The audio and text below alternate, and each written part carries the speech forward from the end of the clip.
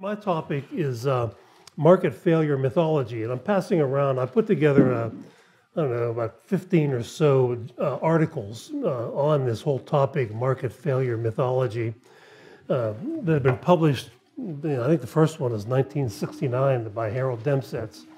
And so, if you're interested in this topic, I thought this would be a good way to follow up. In around the 1950s and 60s, the economics profession sort of exploded with theories of market failure, and which is why, by the way, my old professors, James Buchanan and Gordon Tullock, my graduate school professors, invented the field of public choice as sort of a counter to the market failure revolution in economics. And one of the things that distinguishes the Austrian school from the public choice school is the Austrians never bought into the fact that of all this market failure literature, whereas the public choice school, for the most part, says, okay, even if we accept all this, governments fail also.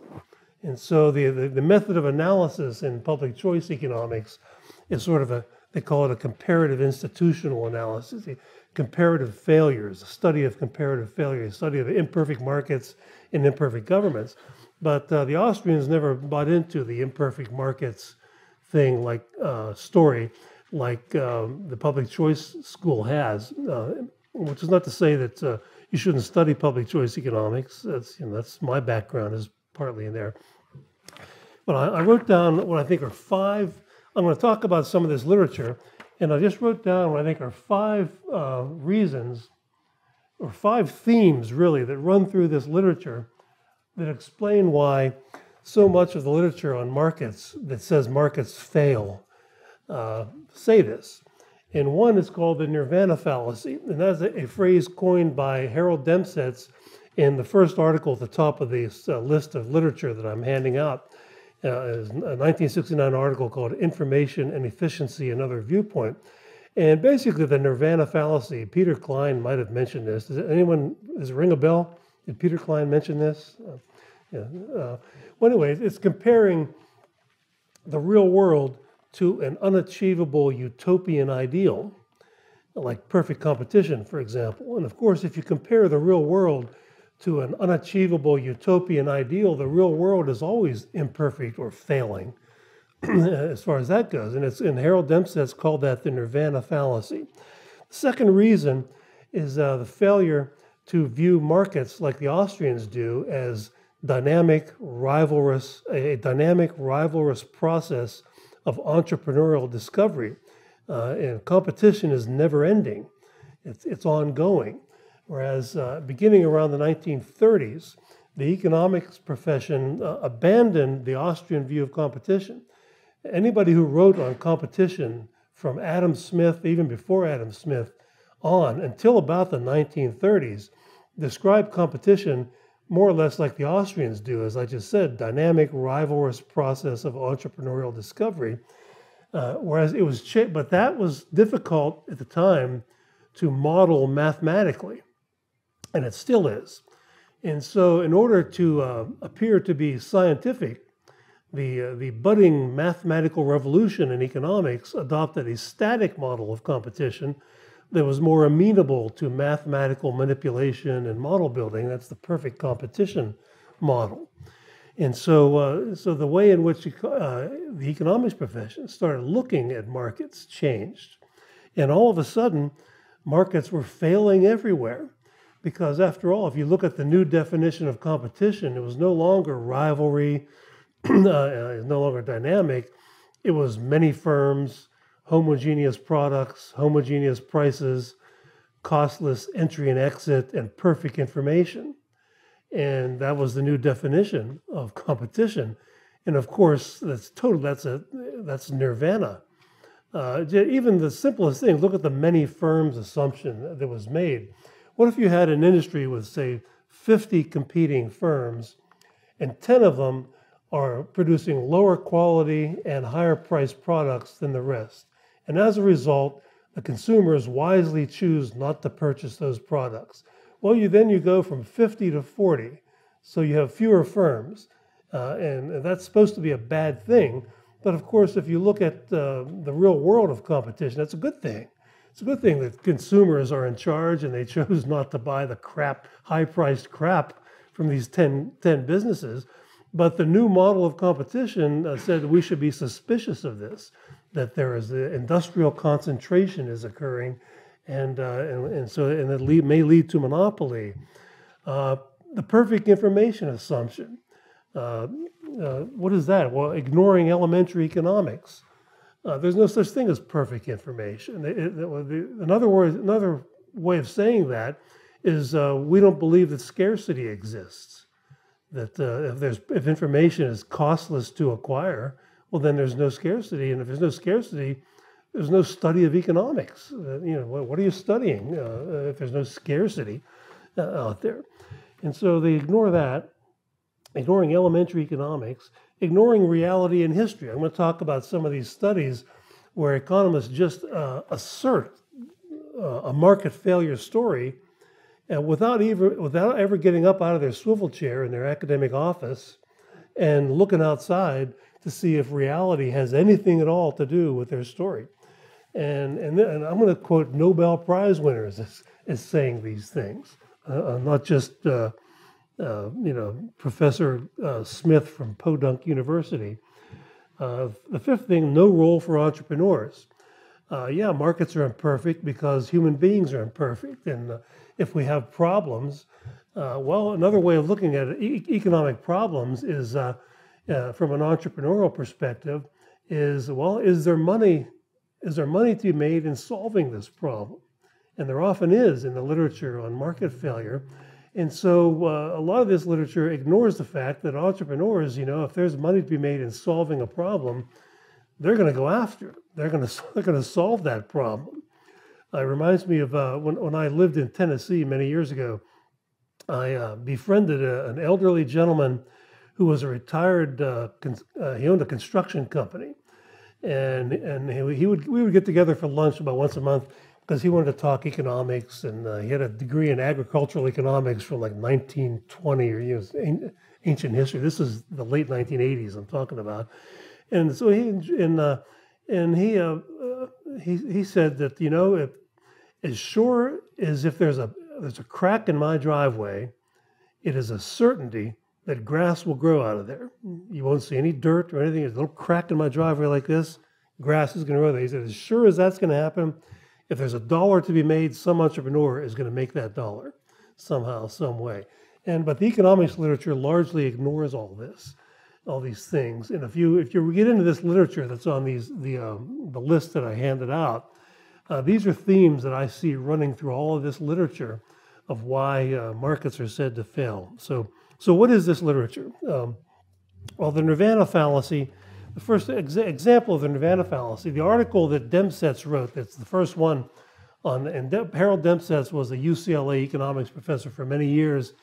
And if you ever get into the literature of Harold Demsetz, it's very Austrian sounding. He never called himself an Austrian, but even when I was in graduate school and first got exposed to this, and when I was reading the works of Harold Demsetz from my stone tablets back in those days, we had to carry very big knapsacks in those days with students with stone tablets.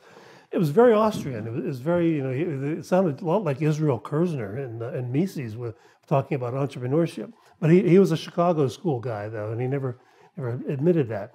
But he talks about this. He was in a debate with Kenneth Arrow, the Nobel Prize-winning economist Kenneth Arrow, over the effects of innovation, technological innovation. And Arrow basically, he wrote these articles that had hundreds of equations in them.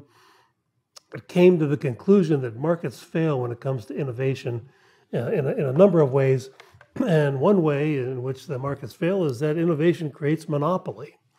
And of course, the standard mainstream story of monopoly is that it restricts output and causes deadweight losses and various other evils. And what Demsetz basically said is, well, here's what Kenneth Arrow is saying. Here's the textbook monopoly diagram with a constant cost industry. Kenneth Arrow is saying if somebody invents a new product or service that no one else has, you went from zero, here's quantity zero here where my finger, the pen is, And but here's the monopoly, and you're creating your monopoly, at least temporarily. So this is the amount of output, QM, okay? And so that's said to be a market failure because you're creating monopolies through innovation. I know to an ordinary man on the street, this must sound crazy, but this was Nobel Prize winner Kenneth Arrow. But Demsetz merely pointed out that, well, what he's saying here is that if, say, 100 people magically had the same idea instantaneously at the same time, then you would get the nirvana output. This would be the competitive level of output right here, because the marginal cost curve would be the supply curve, and here's a demand curve. So that would be QC here, would be the level of output. And that would be the nirvana level of output. If everybody had the same light bulb went off in 100 minds at the same time, and they all invented the same product, perfect competition would prevail. And so Demsetz basically says the real comparison should be, yesterday we had none of this, zero. Today we have some. Output has expanded, therefore consumer welfare has expanded, and profits have expanded. Somebody's made some money. It's all good. The market has succeeded. And so, but what Arrow is doing is comparing the real world, QM, to the unachievable utopian ideal of QC. And that's the nirvana fallacy. And so, and the Demsetz article is much longer than what I just said. It says a lot more than just this. But that's basically the debate that he was getting into with Kenneth Arrow over innovation. And at one point in my career, I reviewed a book for the Southern Economic Journal. It was on innovation, the economics of technological innovation. And one chapter had 69 equations in it. And the concluding sentence of the chapter was that after going through this whole big long model with 69 equations, the author concluded that the more profitable is an investment, the more likely it is that entrepreneurs will put money into it. I'm not making this up. That's the kind of literature you sometimes run into in the economics profession. It's like, I went to school for this, to learn this. I would be embarrassed as a fraud if I stood up in front of students and pretended that this was some big, revelation. So let me get into some other literature. Ronald Coase wrote some interesting articles about this, and Coase was another economist that a lot of what things he wrote, not necessarily the Coase theorem. I know Walter Block and Joe Salerno and others have criticized Coase theorem, but other things Coase has written in the field of industrial organization would be pretty consistent with the Austrian method of analysis. And one thing he did, he wrote this famous article called "The Lighthouse in Economics," and because at the time, if you took an economics course, Principles of Economics in the 1950s and 60s and in the 70s, when you get to the chapter on public goods and the free rider problem, an example that was given in almost all the books, especially Paul Samuelson's book, which was by far the biggest seller, was lighthouses, a public good. Once the light is out there, it's impossible to exclude anybody from it. And it's also said to be difficult, if not impossible, to force anybody to pay for it because the light is already out there. And therefore, there'll be free riders and a free rider problem, and you'll never be able to raise enough money privately to have lighthouses. And for example, here's what Samuelson himself said. Here is a later example of government services, lighthouses. These save lives and cargoes, but lighthouse keepers cannot reach out to collect fees from skippers, boat captains. So we have here a divergence between private advantage and money cost and true social advantage and cost, let's see, as measured by lives and cargoes saved in comparison with 1, total cost of the lighthouse, and 2, extra costs that result from letting one more ship look at the warning light. Philosophers and statesmen have always recognized the necessary role of government in such cases of external economy divergence between private and social advantage. Okay, that's a mouthful.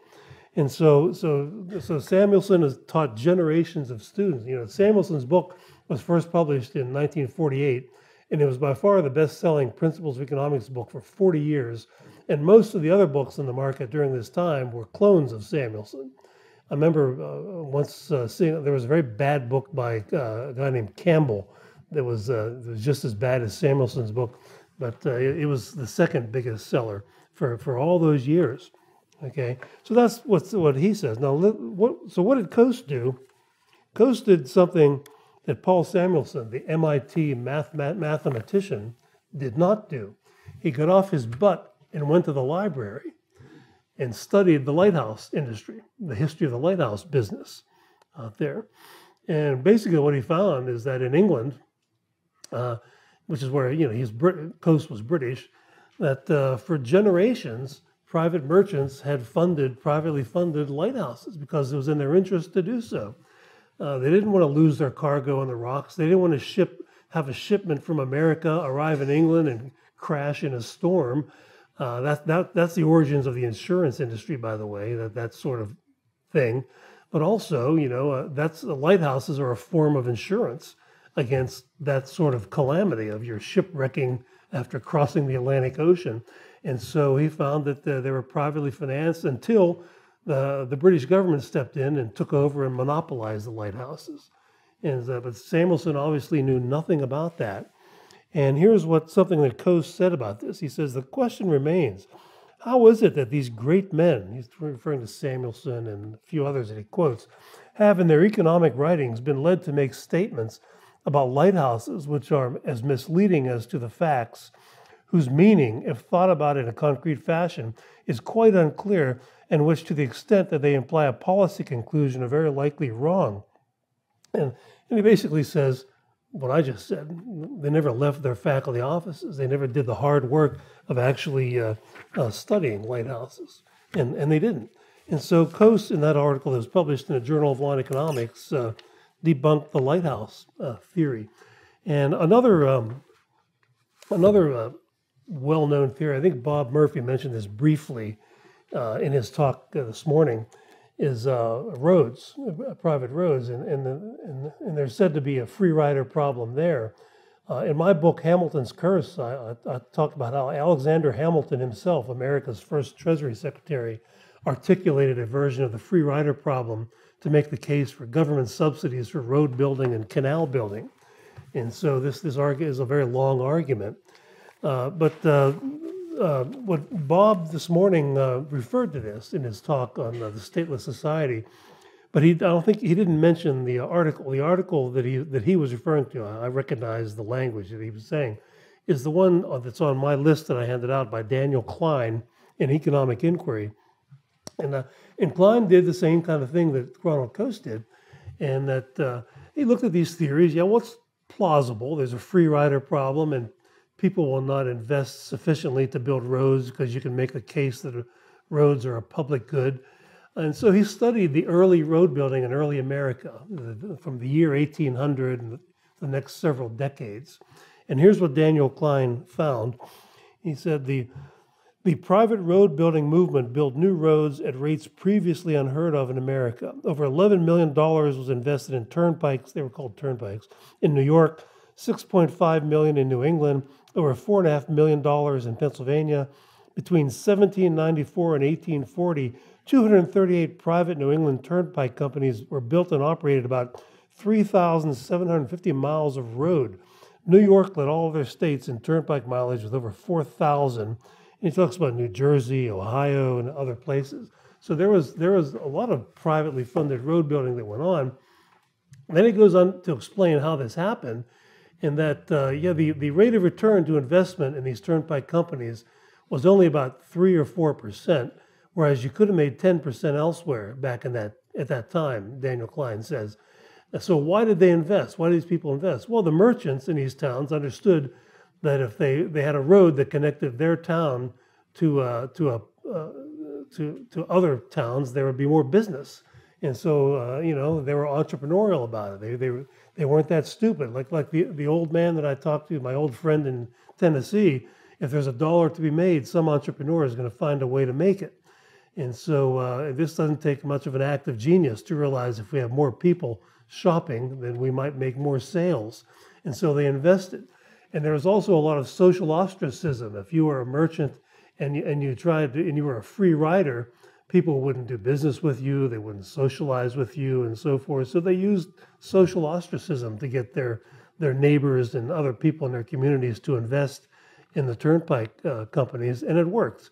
Daniel Klein quotes Alexis de Tocqueville, his famous book Democracy in America, in talking about how one of the unique things he noticed about Americans was all these voluntary associations they had, including voluntary associations that were set up to motivate people to build roads.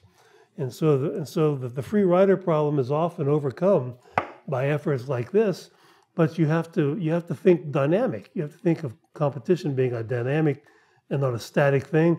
You have to think of entrepreneurship playing a role here, and that's what happens.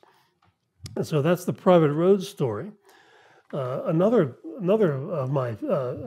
classic article in this literature is by Stephen Chung. Stephen Chung was a economics professor at the University of Washington in Seattle, Washington, and he wrote an article. It's on my list here called "The Fable of the Bees." And has anybody here ever heard of this Fable of the Bees? Nobody, maybe one person. Okay, maybe you heard of the Fable of the Bees, but not Stephen Chung. I don't know. Well, anyway, the same sort of thing was going on in that there was in some of the textbooks. When you get to the section on externalities, a story that was told is that, well, here's a case of externality problem that requires government intervention. What if you had beekeepers and apple orchards in the same vicinity? Well, if the bees pollinate the apple orchards, they create a positive externality for the apple orchard owner because they pollinate the trees and the trees create more apples. And at the same time, the apple trees provide nourishment for the bees, so the beekeeper will get more honey. However, there doesn't seem to be any mechanism that would cause the beekeepers to want to locate their hives next to apple orchards. And so the apple orchard owners and the beekeepers just forego this big profit opportunity. Therefore, we should subsidize beekeeping and maybe centrally plan the whole beekeeping apple orchard business. And here's another Nobel laureate, James Mead, that Stephen Chung quoted. He says this: suppose that in a given region there's a certain amount of apple growing and a certain amount of beekeeping, and that the bees feed on the apple blossoms. If the apple farmers apply 10% more labor, land, and capital to apple farming, they will increase the output of apples by 10%. But they will also provide more food for the bees.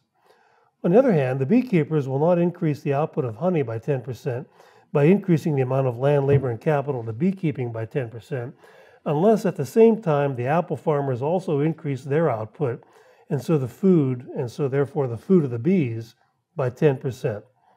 We call this a case of an unpaid factor because the situation is due simply and solely to the fact that the apple farmer cannot charge the beekeeper for the bees' food. So the bees are free riding. They can't charge the beekeeper for the bees' food, namely the apple blossoms. And so James Mead went on to say, once again, we need regulation. We need the government to step in here and micromanage the beekeepers. Well, Stephen Chung did the unheard of. Once again, he got up off his butt and started researching the apple industry. He is in Washington State, after all. If you went to the nearest grocery store in Auburn right now and bought apples, you'd find a whole bunch of them from Washington State, a big apple growing place. And lo and behold, what he found is that for many generations, the beekeepers and the apple orchard owners had this all figured out, that they had written contracts between the apple orchard owners and the beekeepers. They were so minute in detail that they would even say things like the apple orchard owner is to notify the beekeepers 2 weeks in advance when they're going to spray pesticides on the apples so that they don't harm the bees, and the monetary compensation was all written out, and so forth.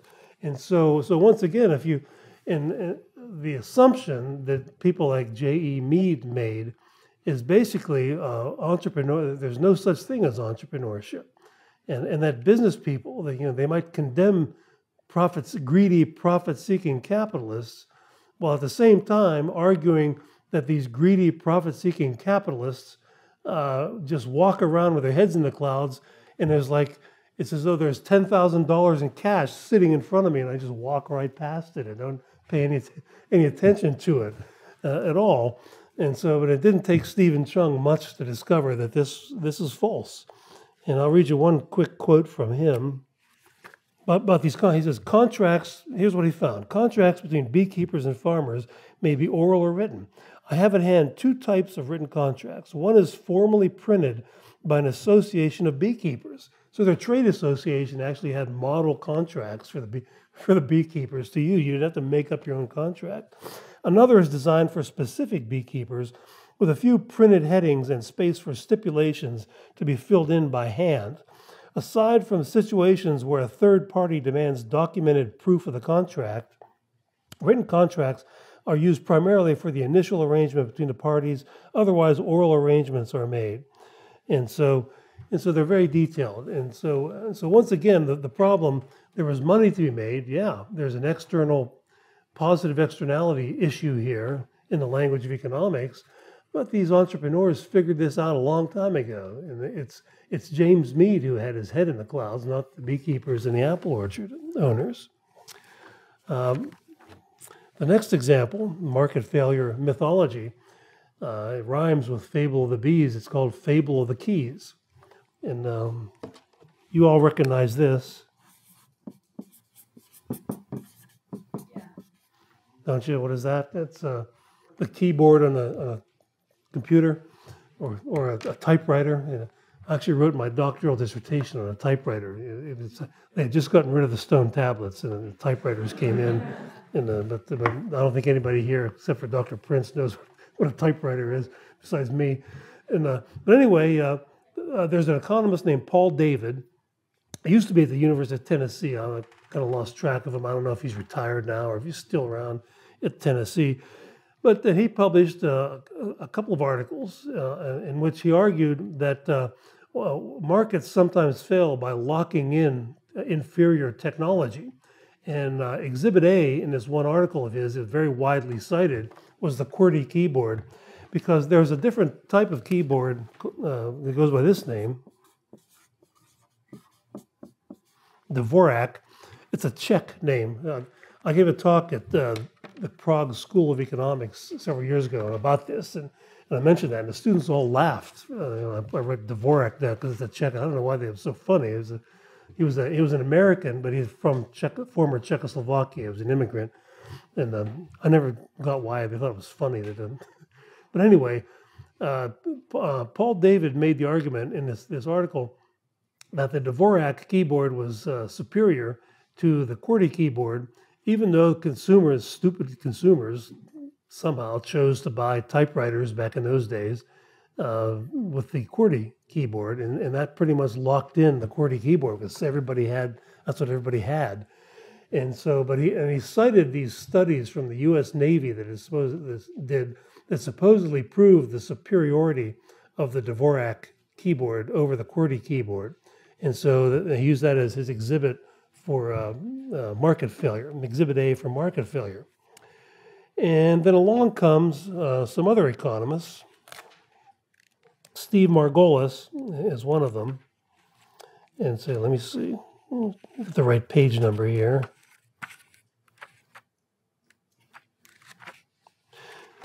Oops. Stan Leibowitz and Steve Margolis came along, and they were skeptical of this. Just like Ronald Coase was skeptical of the lighthouse story, and Stephen Chung was skeptical of the apple orchard and the bees story. And they looked into it. And here's what they found. Let's see.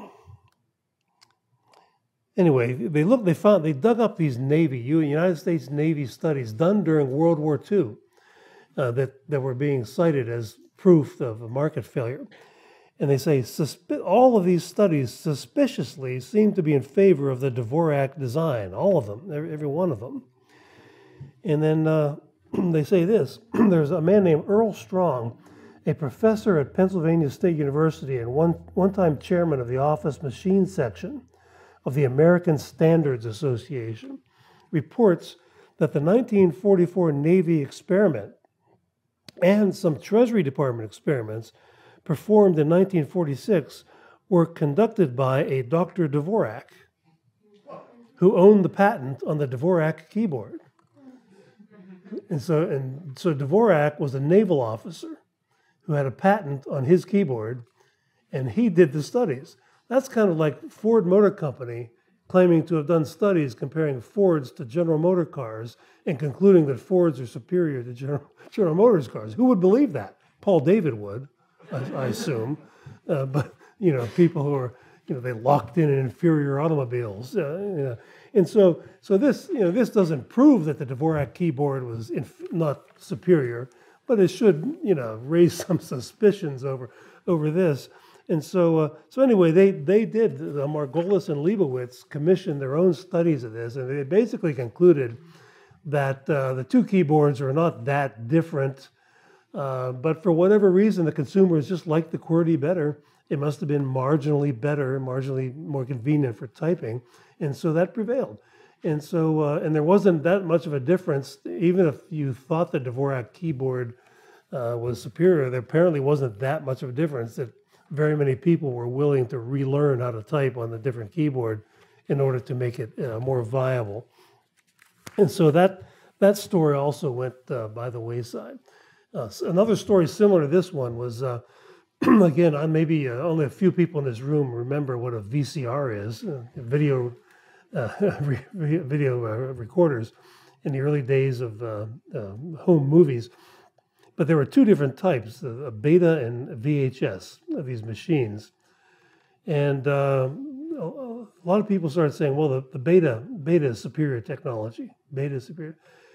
Consumers disagreed, and eventually the beta version of the machine just disappeared. Nobody would buy it.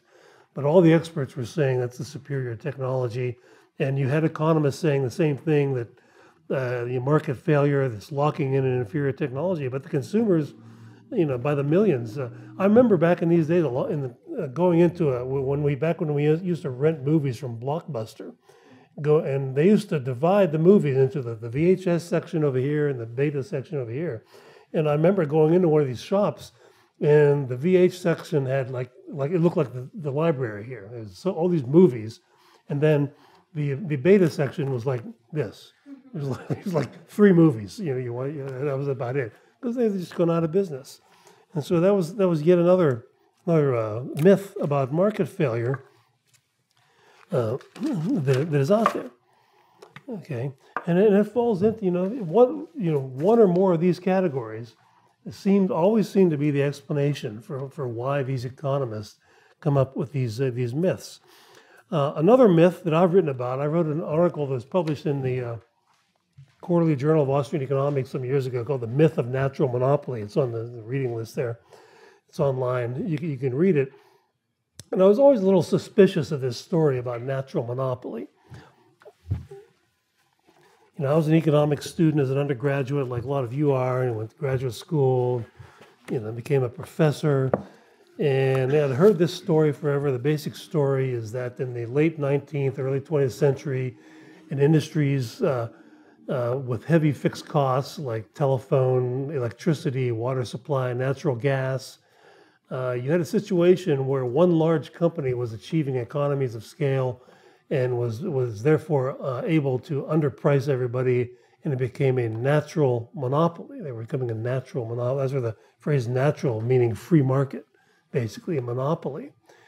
And so that's the basic story. And the second part of the basic story is that therefore, government came to the rescue, and what the government did was to create legal monopolies. Because they said, well, we want the economies of scale.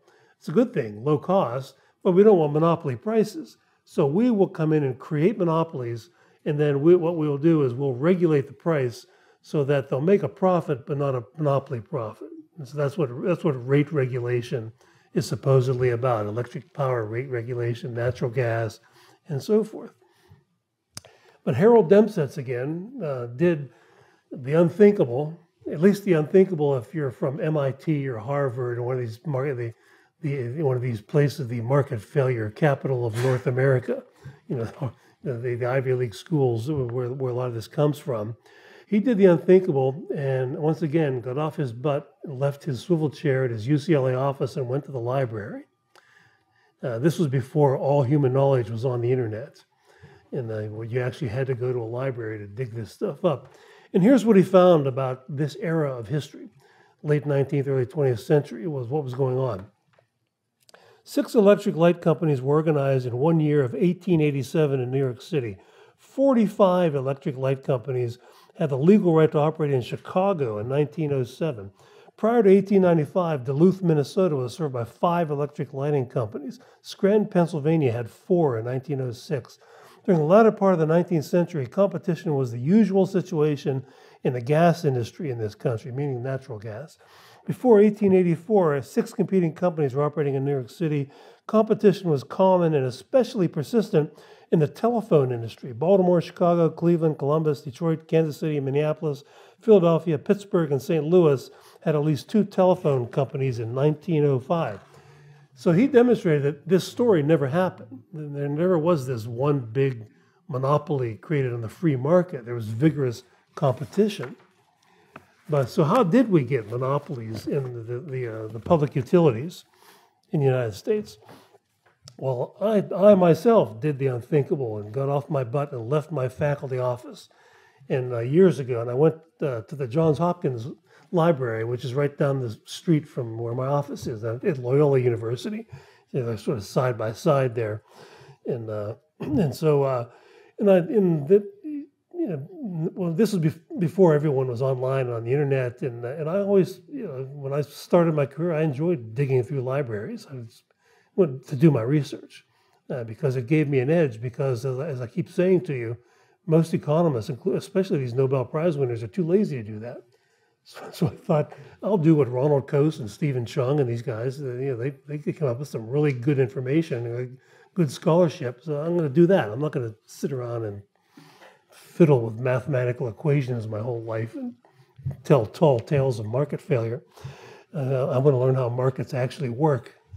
Yeah, it reminded when I was in graduate school. By the way, I'll never forget. They had a weekly seminar series, and they brought in a Princeton economist named Professor Ung, Ng, is his name. And he was a big shot mathematical microeconomist, and Professor Ung gave a presentation on the hamburger market, a model of the hamburger market.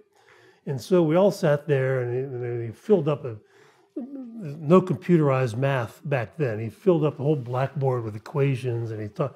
And one of my professors, Gordon Tullock, at the end, he said, Professor Ung, this doesn't seem to be anything at all like the real hamburger market. And Professor Ung said, I'm not interested in the real hamburger market. I'm interested in my model. And I think Paul Samuelson would have had the same attitude.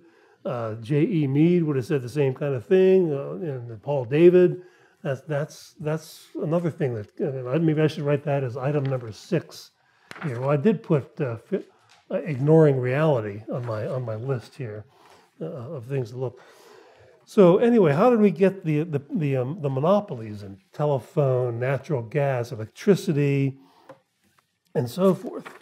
Well, here's how. One of the things I found out is when I was digging through the Johns Hopkins Library, Richard T. Ely was taught at Johns Hopkins for a while, and at the time, the early 20th century, late 19th century, he had written all these articles on electric utilities because it was a big issue of the day. So I found all these collections of articles by Richard T. Ely, among other people, and I started reading them.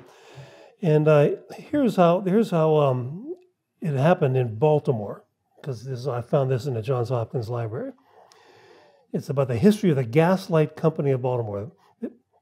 From its founding in 1816, it struggled with new competitors, and its response was to compete in the marketplace. And so there was vigorous competition in the gaslight industry. And so here's what an economist that Ely cited, his name is George T. Brown. I dug up George T. Brown. Richard T. Ely cited him, and lo and behold, he wrote a whole book about this.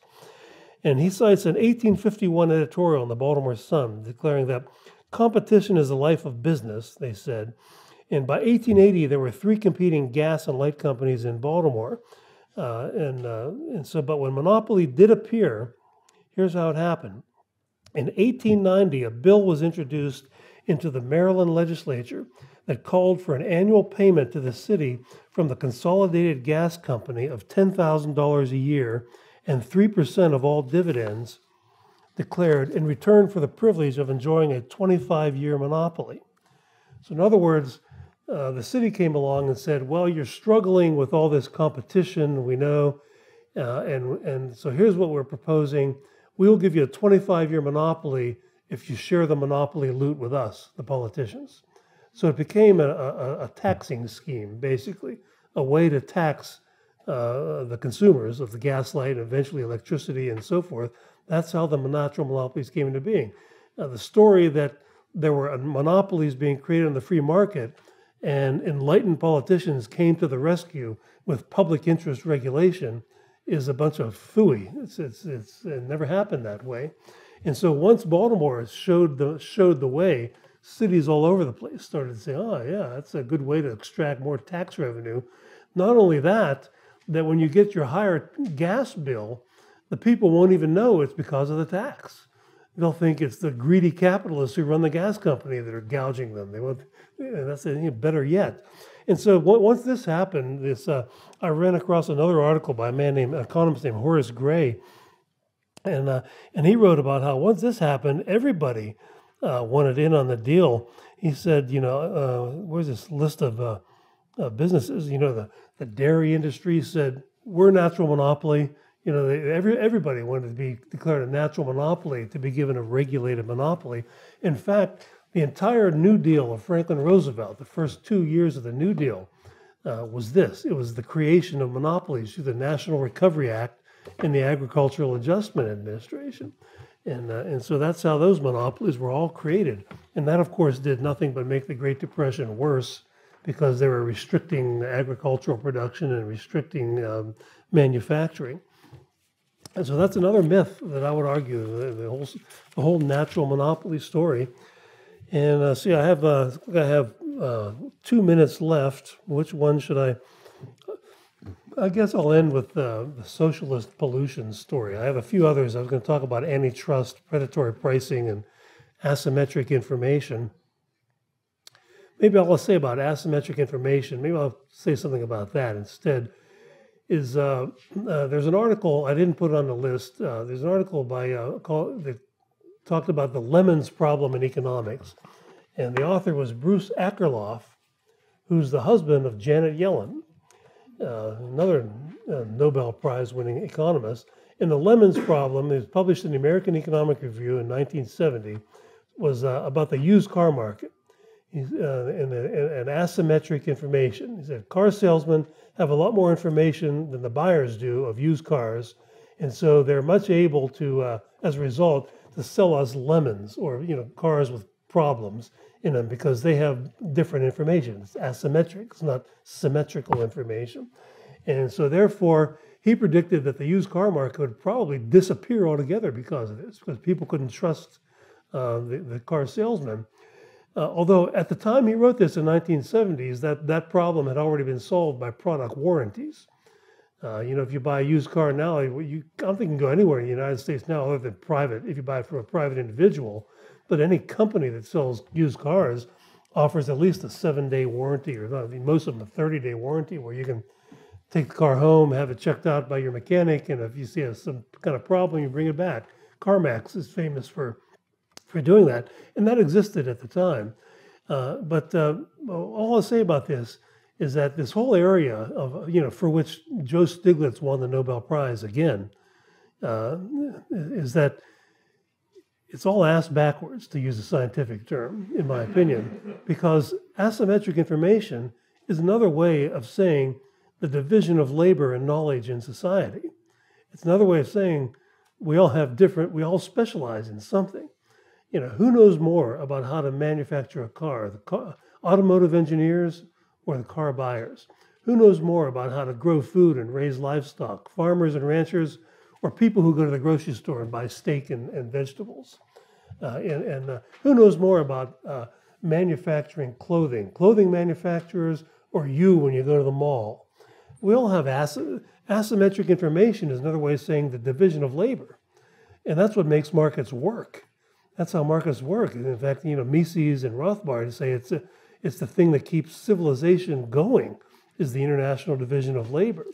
But somehow these MIT, Harvard economists have managed to say that asymmetric information, they call it something else. They call it asymmetric information, is an example of market failure and not market success. Imagine what the economic world would be if we all knew the exact same thing. Why would anybody trade with anybody else if we all had the exact same knowledge and ability to produce things? There'd be no markets in a situation like that.